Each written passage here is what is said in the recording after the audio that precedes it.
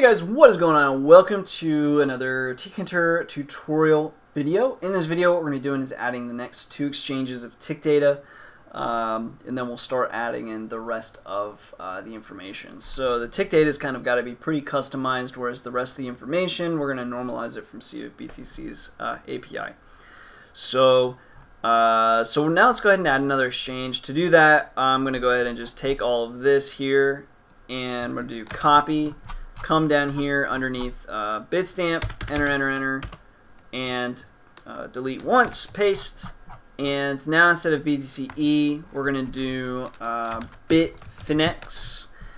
And bitfinex also is going to have some changes. It does have a limit, however, so we'll leave that there. And this bitfinex is https://api.bitfinex.com/v1/trades/BTC/USD, and then the variable is limit. Okay, that's basically it. Again, just like before, bitfinex does not do the whole BTC/USD colon. Basically, you specified BTC/USD up here. So we're just going to comment that out. We don't really need that. In fact, we can just delete it. There's no reason to have it there at all. Next, they call, instead of bid and ask, they use buy and sell. So we'll rename those. Now we're going to come down to volume. Like before, they do use amount, but we need to apply float, and then convert it to list to actually use it. And then again, now this is bitfinex down here, bitfinex down there, and they display newest to oldest as well, so that'll be the 0th element that we care about. And that should be it. So let's go ahead and save and run that. Man, I got itchy neck for some reason. It's like getting really dry out here. I've been real itchy. Agree, and let's pick bitfinex.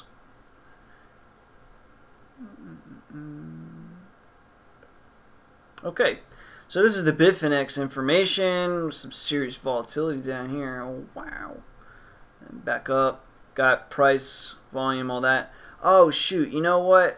I just realized we have not been disabling our axes. Okay, so we need to add in some code here. So let's go ahead and scroll up to the top where we have BTCE, and basically right here where we're modifying the x-axis. If you didn't see, I shouldn't have closed it out. We are showing basically the dates here and here. Well, as I said, as we zoom in, it zooms in together, so there's actually no need to show the dates twice there. And as you can see, there's a little bit of overlap. That looks kind of bad. So let's go ahead and fix that really quick. So to do that, what you do is you can say plt.setP, and then we say A, because that's the top one. So we want to remove the x-axis entirely from the top one, or at least the labels. So a.get_x_tick_labels. And then empty parameters, and then we're just going to say visible equals false, and that will make them not visible. So now when we go look at this, you can see they're gone. So let's go ahead and close this, and when you want to apply this to anyone that does not have two axes, or does have two axes rather, so bitstamp does, and so does bitfinex, so just apply those. Done. Fabulous.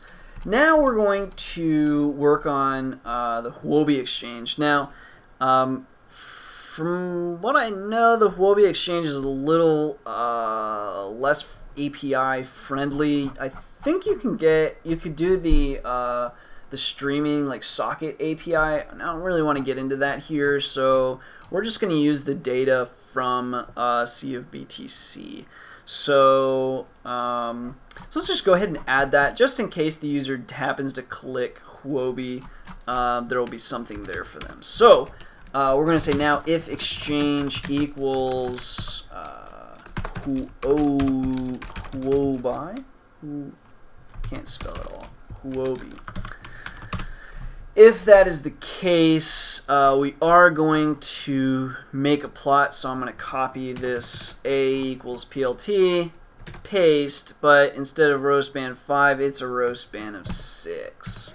Next, our data set is going to come from C of BTC. So we'll copy this, and we'll come down here and paste, and change the link here. It is http://cofbtc.com/API/basic/price question mark and key. For now, just put key equals 1. That will get you through, no problem.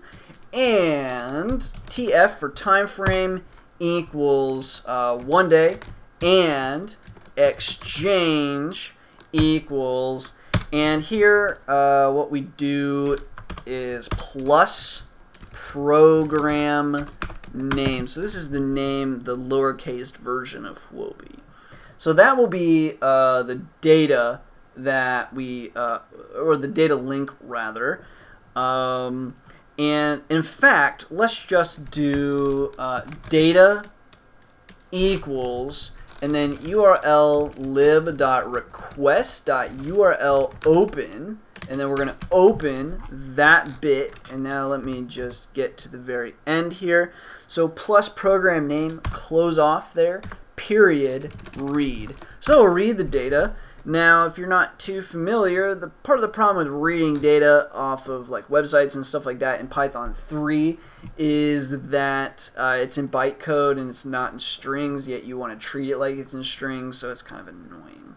So there's a couple of things that we can do. We can just convert it to a string. We can also do, like we can decode it. So for example, data equals data.decode. And then we can print, almost tried to write Python 2 data, or information there. Print data like that.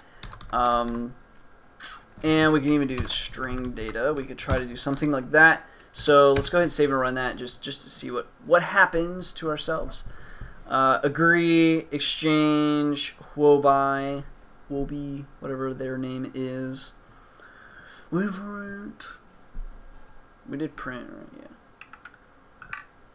Oh, my shell is very angry, probably at the amount of data that we're passing through. It's a substantial amount of data, all of this. So, okay. So that's the basic data set here. Now, I was hoping I could scroll up a little bit, but shell is angry. So let's just go. Oh no, I got rid of everything. Okay.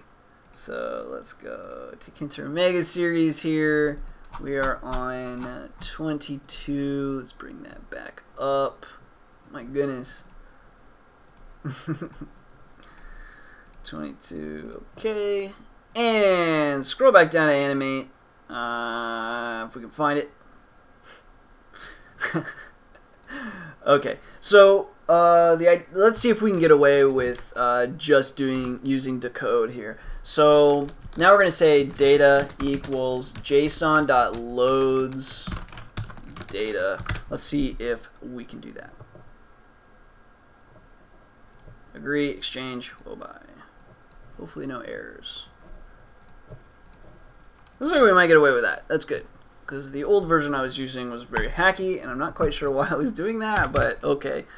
So now we've got the data loaded in. Let's see if we can get away with the rest. So date stamp is going to equal np array of let's see, data.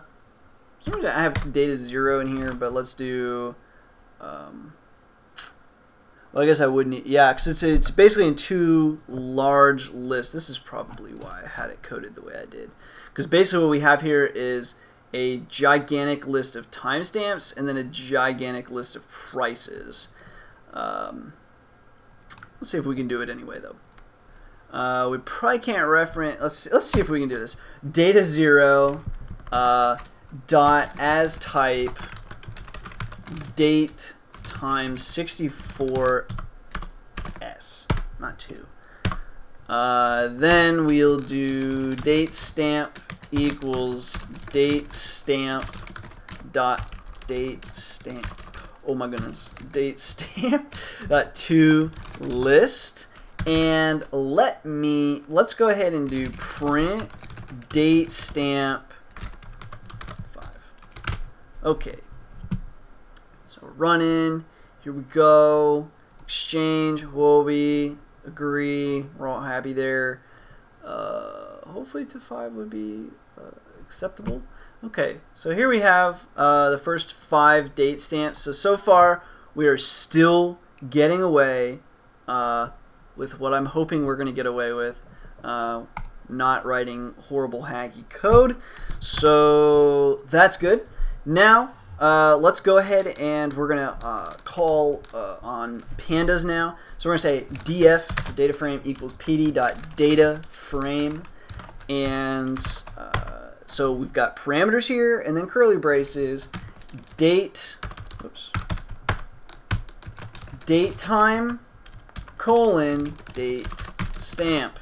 Now let's see, next we're going to say df price. So we're assigning a price column here, and we're going to say that is equal to data 1. Then we're saying df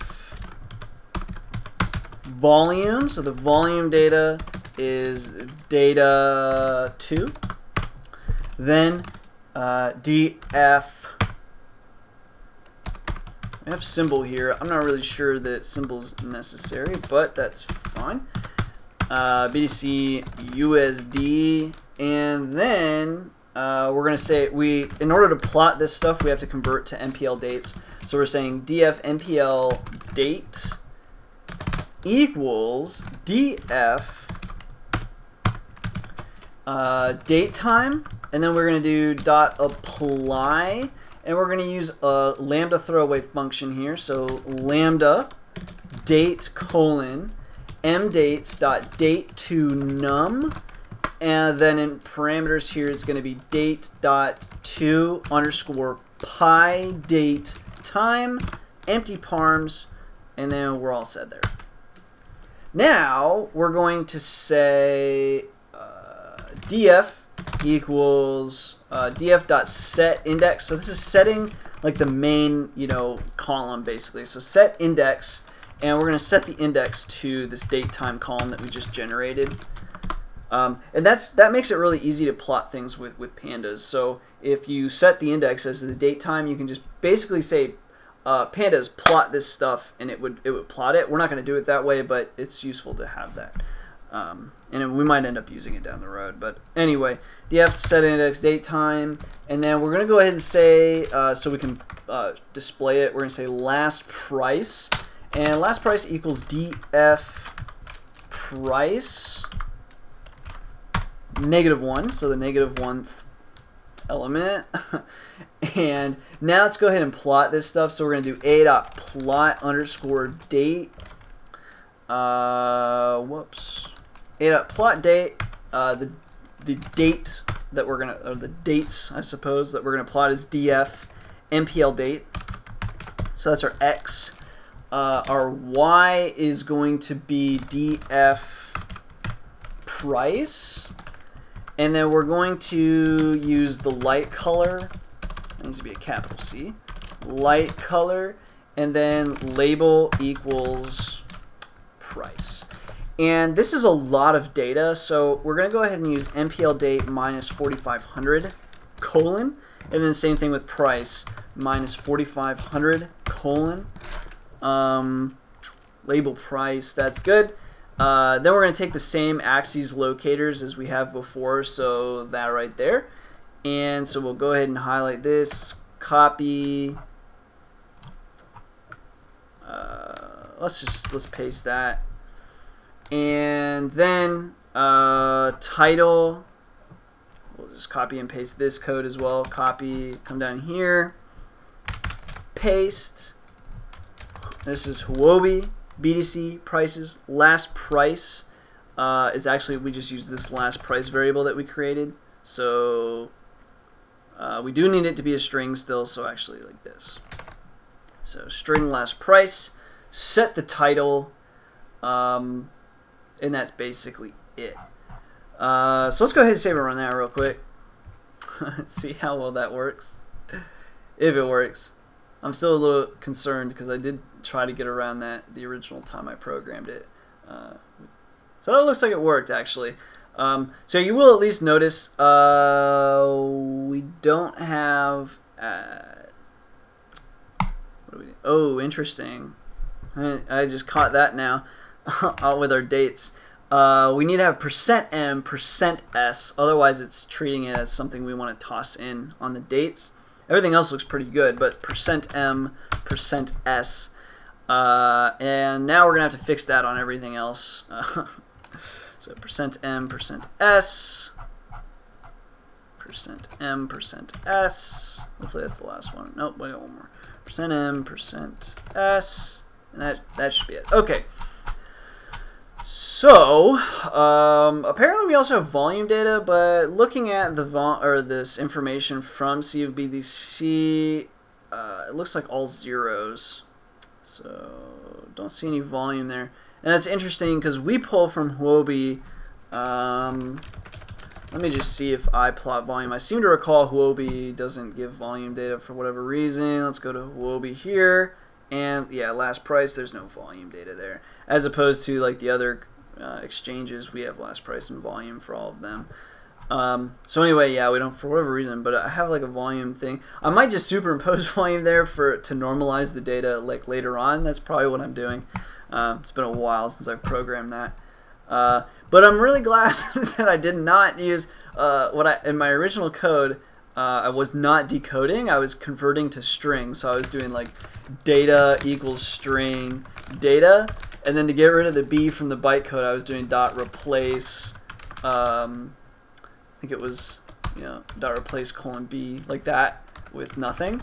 And so we were converting to string and then removing the b's from bytecode. So not the best code there. I'm glad that decode worked. I'm surprised. I don't know why I coded that. That's weird. I thought like maybe there was like some error in the way or something. And that's why I still had the code there. But I knew about decode. I don't know. That's lazy code, I guess. So anyways, that's it. We got all the exchanges now on tick data, and that was kind of hard. Just fitting all of the exchanges. So we've got that fixed now, hopefully, that we've got all the exchanges. And then from here, we're actually going to be continuing to use the C of BDC API. Like I said before, I haven't really no intention to charge for like the basic pricing data. So you should be able to get by using this basic key equals 1. At the moment, I don't even think I'm checking for a key anyways. Like the only API I have is a basic API. But down the road, to access the API, you might need a key, but I'll make sure 1 always gets some sort of basic data, maybe delayed data or something like that. But I'll make sure that hopefully this tutorial always plays through. If anything ever changes, let me know, and I'll do my best to get this back online. But it shouldn't. So anyway, so that's that. So yeah, so stay tuned to the next video. We're going to add basically all the other time frame data. So this was tick, but we want to throw in some of the other data sets and stuff. So with this, you can kind of see how that's going to end up. But luckily, it's all normalized, and I think this is why it's normalized, or why I threw in volume here, is because the data is completely normalized across all exchanges, so you don't have to write like custom code for Huobi. So I wrote it on my website, so you don't have to ever again. So anyway, so stay tuned for those videos. Hopefully you guys enjoyed. If you guys have any questions or comments on this video, please feel free to leave them below. Otherwise, as always, thanks for watching. Thanks for all the support, the subscriptions, the donations, and until next time.